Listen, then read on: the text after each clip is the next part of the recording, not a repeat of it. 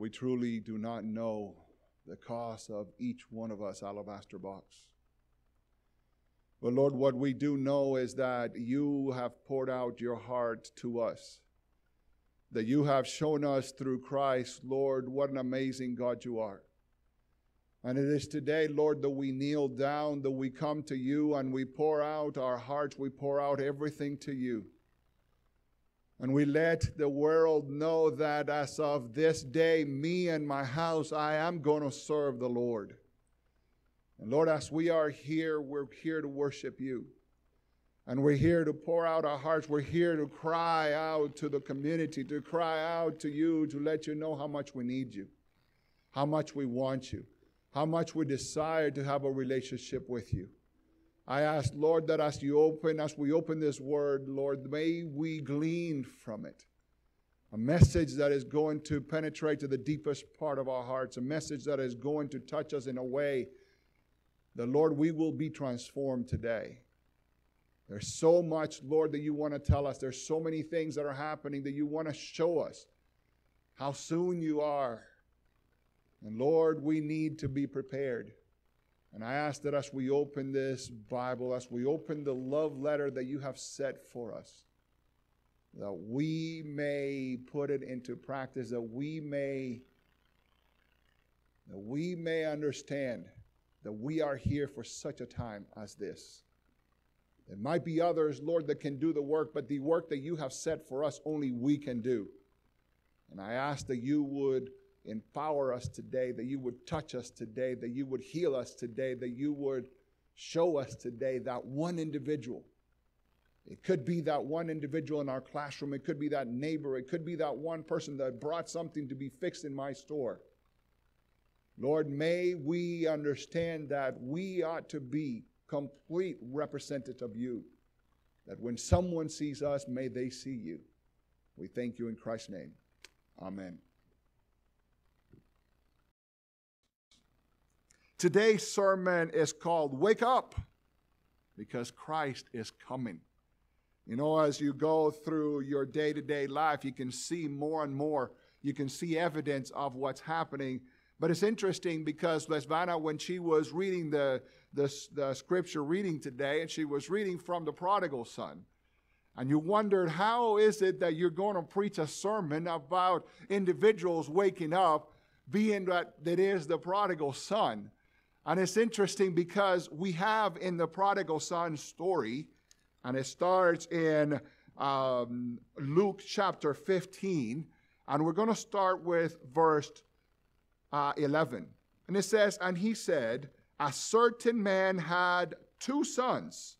So we start right away with a story of an individual that has 2 different distinct sons. And I think that by the time we finish the message today, you're going to understand the importance of us waking up, the importance of us understanding that God has a message for each one of us. God has an opportunity for each one of us to wake up and to be able to understand that it's important to know that He is soon to come. So we're here in a story of a gentleman that has the 2 sons, and it continues. And the youngest of them said to his father, Father, give me the portions of good that falleth me. And he divided unto the living. You know, it's interesting when you go through your life. I know that some of you have maybe some wealth that you're going to pass on to your children. And usually the wealth goes to the eldest. Not all the time. It didn't happen to me, even though my father wasn't wealthy. My brother was the one that was in charge of managing the money because he was the one that was closest and he was there in the area. And it's interesting to see because now you've got the youngest are coming in and he's saying, Dad, I love you, but I don't want to wait till you die. I want to have my wealth now. You know, when you look at these aspects sometimes, you're wondering, how is it that it happens? But as parents, we could see it. We could see that there is, especially when you have 2. I've only been blessed with 1 daughter, so it's not the same. But you can see that one is a little more rebellious than the other. And at this time we look at here, and it's saying the young man is coming and says, Dad, I want my money, and I want it now. It's funny because as a father, you want to be able to say, I don't think so. So you look at this story and you're wondering, well, maybe that's what he's going to do. And it says, verse 13, and it says, and not many days after the young son gathered all together and took his journey into a far country, and there wasted his substance with riotous living. As we're going through and we're looking at this story, and we understand that there is this young man that is looking outside and is saying, I really don't like what my father has brought to me. I see what's happening out there. I see that there's a life that needs to be lived. I see that being in the church, I'm kind of tied down, and I don't like that. I don't like coming in, waking up on a Sabbath morning and going and having to be ready when there's so many other things that I want to do. Maybe I want to go out into my cabin. I want to go tobogganing. I don't know what we do in the cabins. I want to go hunting. I want to do so many things. But yet I have to come and be dragged into the church, and it's so boring. I see my friends that are having so much fun, and it says, I'm going to see what I can do. And now this young man gone, and he got all of his wealth, all of the things, and then in a few short weeks he has nothing. He has wasted all of his money. It's interesting because we're only 3 verses into this story. We have a story of 2 individuals, and now all of a sudden you have a young man that have wasted everything within a few months, but you still have a life to live. You have a future to live. And the story goes in verse 14, and when he has spent all, there arose a mighty famine in the land, and he began to be in want. It's so ironic that most of the time when things are going well, we think that it's going to continue forever. How many of you have had to go through difficult times? How many of you have maybe your own businesses, and your business is in the brink of just losing it all? Because you think, if everything's going to be great, I can spend all of my money this year. I don't need to put any in reserve. And then all of a sudden, a bad year comes. And then you found yourself in a difficult situation. And this young man thought that life was going to be a party for the rest of his life. A lot of the times we think that our parents are restricting us. Our parents are not letting us go. Our parents are not allowing us to do things. And what our parents are trying to do is to teach us that life is not just a party today. Life is something that you have to live for all eternity. And how here we have this young man. And he is sitting in a place. Now I'm sure that when he was there, he was having the time of his life. He had all kinds of friends. He had all individuals coming and enjoying the wonderful time that they were having. But now he's finding himself where there is a need, there's a want. And we go into verse 15, and he went and joined himself to Critizen unto the country, and he sent him with his field to feed the swines. I don't know if you truly understand how demoralizing this verse is. Remember that this young man is a Christian. This young man is a Jew, is a one that knows that the Bible clearly tells us that swine is not something that we ought to be consuming, something that we ought to be even touching, or something that we ought to be in the midst of. But a lot of times when you when you found yourself in a difficult situation, a lot of times when you are in a deep sleep, when you are not realizing what God is trying to do in your life, and you are just living life and you're going through, God sends you situations in which you are in that absolute desperation. So here is this young man that at his home, he is the man. There are people, servants, that are saying, sir, that are respecting him. And now he's in a place where he is in a pig pen. I don't know about you if you see the irony of what's happening here.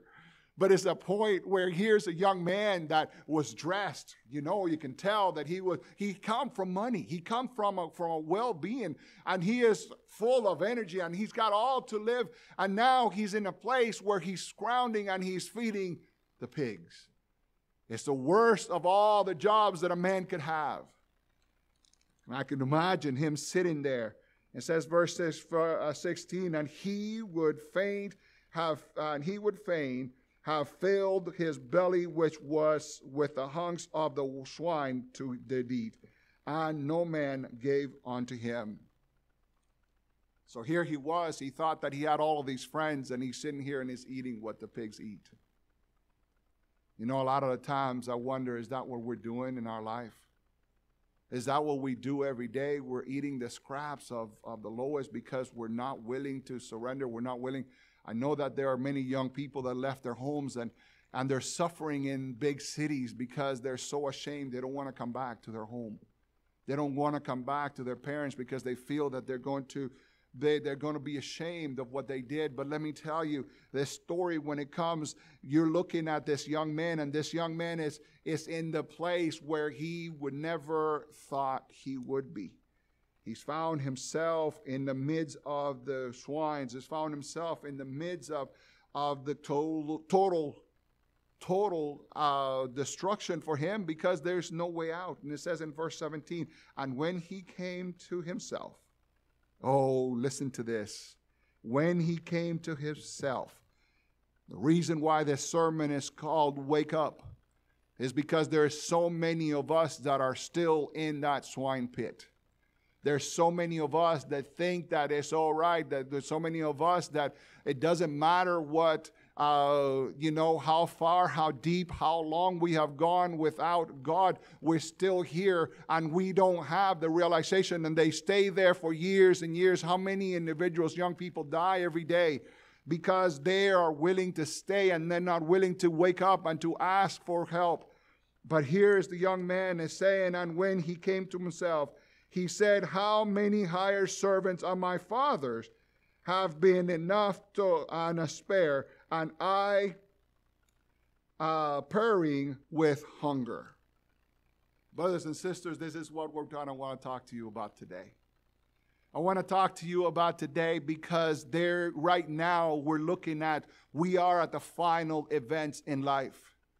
And individuals are still wanting to play in the pen. There's so many individuals, there's so many of our young people that think that the things of the world offers is so much greater than to be in a church. We look out there and the churches are empty because the young people, the individuals are finding so many other wonderful things that they'd rather do than to be in the church. But the wonderful thing about this story is the young man that he had thrown everything away, he woke up. He said, I don't know what I'm doing here. I don't understand. My dad has a farm. His servants are living much better than I do. Oh, brothers and sisters, we should be rejoicing about this verse.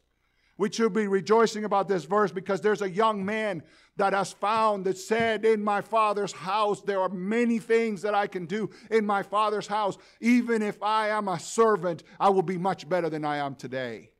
How many of you parents would love for your children to come back and say to that realization? How many of you grandparents, how many of you have been praying for those young people that have gone, that you see that they're in drugs, they're in so many other things, and you're saying, oh my Lord, may they come back.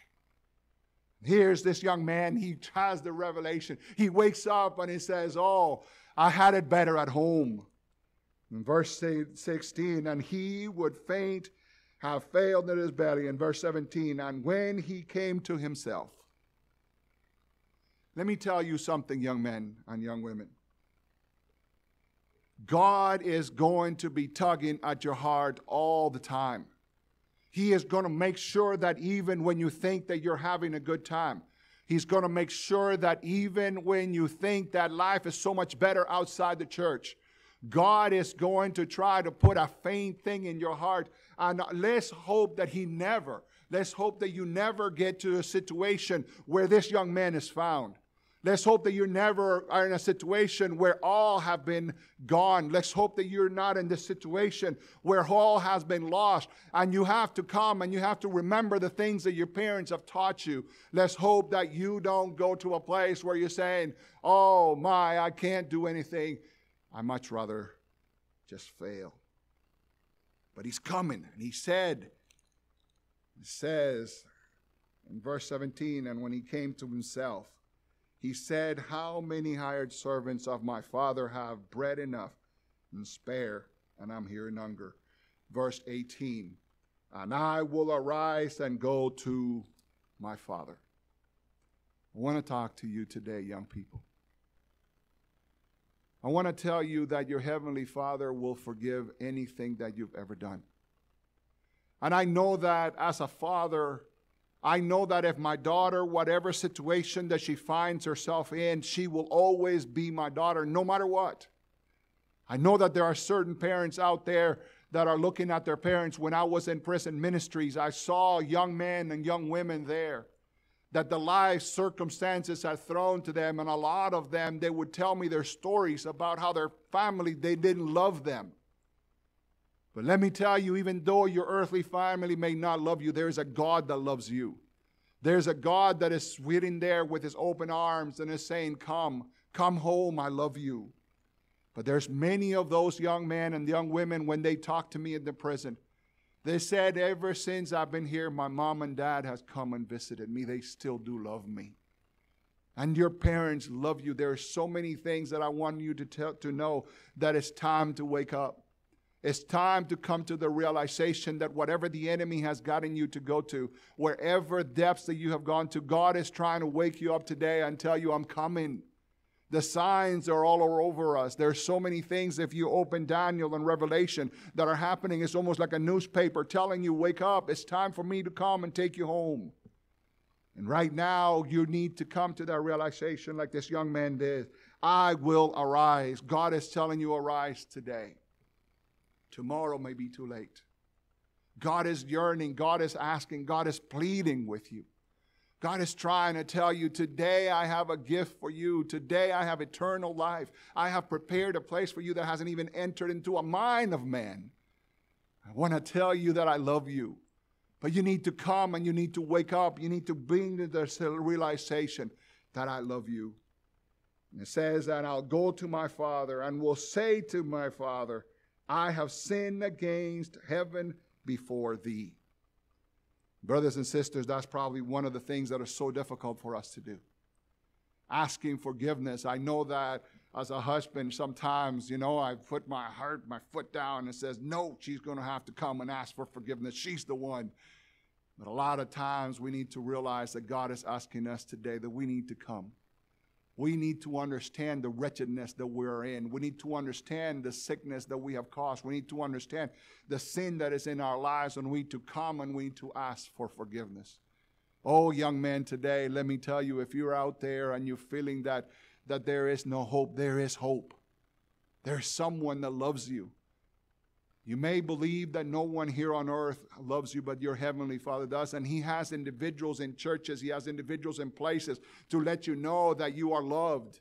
You don't have to stay where you're at. You don't have to stay in sin. You don't have to stay in sickness. You can come to the Lord today, and God is waiting for you. In verse 19, it says, and I'm no more worthy of calling you my son. Make me as one of the heirs. I remember a while back, I was talking to my father, and I was telling him all of the troubles and all of the trials that I was going through. And he told me, and he said, son, I need you to do me a favor.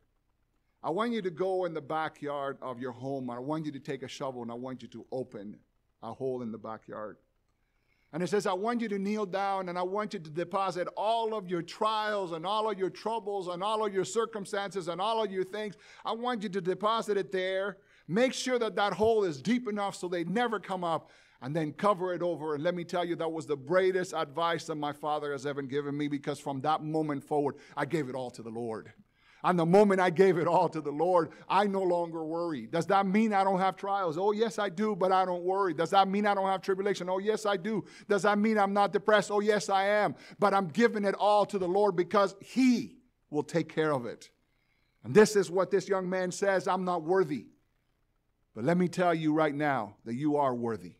Let me tell you right now that your Creator God died on the cross for you. Right now, I want to tell you that it doesn't matter. You can reject Him. You can say that He doesn't exist. He's still going to love you no matter what. This young man in verse 20 says, and he arose and came to his father.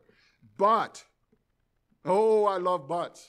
I love when there's a but in the Bible, because it means that there is something great that's about to happen. He says he arose, but, you know, it's interesting because we have so many pre-thoughts of what's going to happen in our life. We have all these thoughts that we're coming back and we're asking for forgiveness and we're willing to do whatever. The worst, if we're willing to work in a pig's pen in someone else's home, I know I would be willing to work in a pig's pen in my own home. And God tells you, He's saying, I'm going to come back, and even if my Father makes me into the lowest of lowest. But there's a but there. And it says there, when he was yet a great way away off. I want to talk a little bit about this.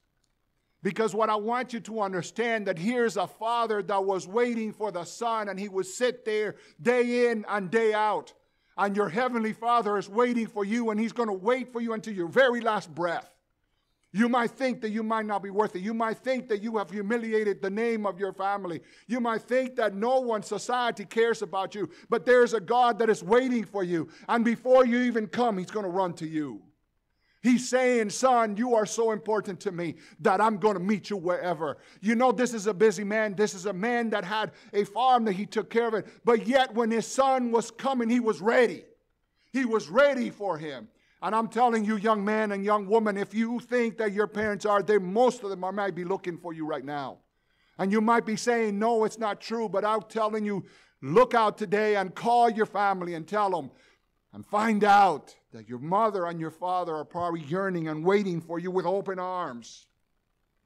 And it says, but when he went a greater way, his father saw him and had compassion and run and fell on his neck and kissed him. The story goes on that he prepared a great feast for his father, for his son. And God is preparing a great feast for you. You know, it's one thing about when you're up here, the time just flies.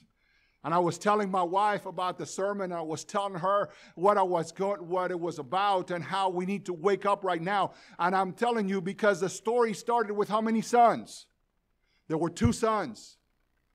You see, and most of the time we want to stop here, and this is great, this is wonderful. A son came home, and a son was loved, and a son found that his father cared for him. But there's still yet another son. You know, and my wife said, well, you may not want, your time will run out. You may not want to talk about that other son. But let me tell you, the other son is the most important aspect of this story. Because brothers and sisters, even though the young man had to go into a pig pen to find out that his father would love him, this other young man was there with his father all the time, but yet did not know his own father. His young man was asleep longer than his son. And the sad part is that this young man, it doesn't say in the Bible that he had a time in which he woke up. The Bible never tells us that he came to the realization that he too was lost. And many of us have come into this church. Many of us have been Christian all of our lives. Many of us believe that we are saved. Many of us think that we are doing the greatest thing. But we are asleep as anyone out there. Because we think that we have the truth, we don't have the relationship with our Father. And that's what I want to tell you today. The story is not about young man. Many want to talk about the prodigal son. But let me tell you right now, there are more second sons in the church today than there are prodigal sons. There are more individuals today that feel that they have, that they come to church on Sabbath, that they return their tithe, that they do all of these great things, that they even come up here and preach and teach and sing, and they do all of these things, but they do not know their Father. And I want to tell you today that God wants you to know Him. I want to tell you today that God is calling for you. I want to tell you today that God is saying this enough. Today may be your last opportunity.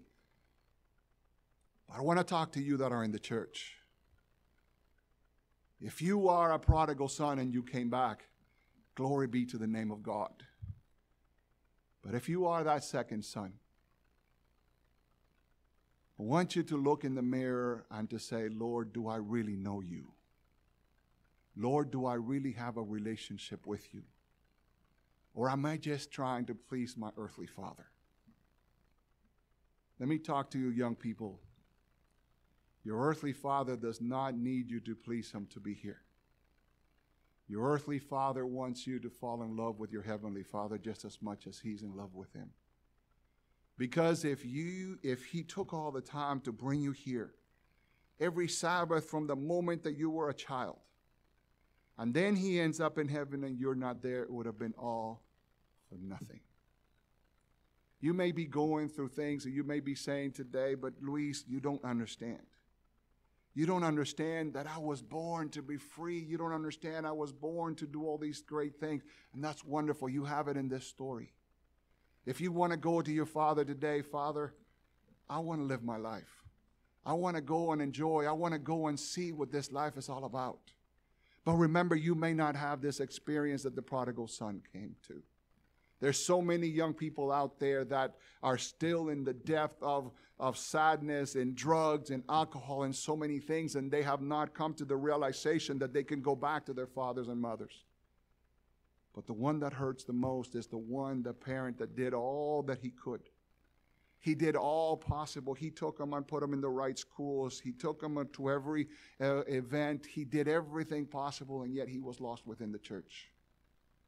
I think as a parent that would hurt the most, because you're trying to do all of you can. You're trying to save, especially if you're a pastor, especially if you're somebody that has given the gospel, and yet you see that your own son, your own daughter is not there. Or you see them in the church, but they don't have the relationship with him. Wake up, because Christ is coming. And Christ may be coming for some of you today. Christ may be coming for some of you, and you have no idea. But right now, God is telling you, I want you in my life. I want you to fall in love with me, and you don't need to be in the pig's pen to wake up. But if you are in the church, if you are a member and you're coming and maybe your father, maybe your parents are dragging you there and you're just so upset because, I want to be somewhere else. I want to tell you that your parents are trying to give you the best gift that you'll ever have. You may not know it today. You may be saying, Luis, you have no idea. You're old. You have no clue what I'm going through, but I went through what you went through. I was a child once. You may not believe it, but I was. And I had to make my own decisions too. And God is telling you, please don't wait to be a prodigal son.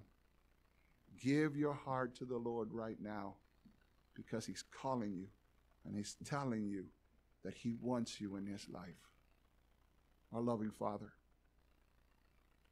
I want to pray, Lord, for our young people. I want to pray, Lord, that you would come to them. Lord, I want to pray for those who are like the prodigal son and had left the home, and they're no longer part of this movement.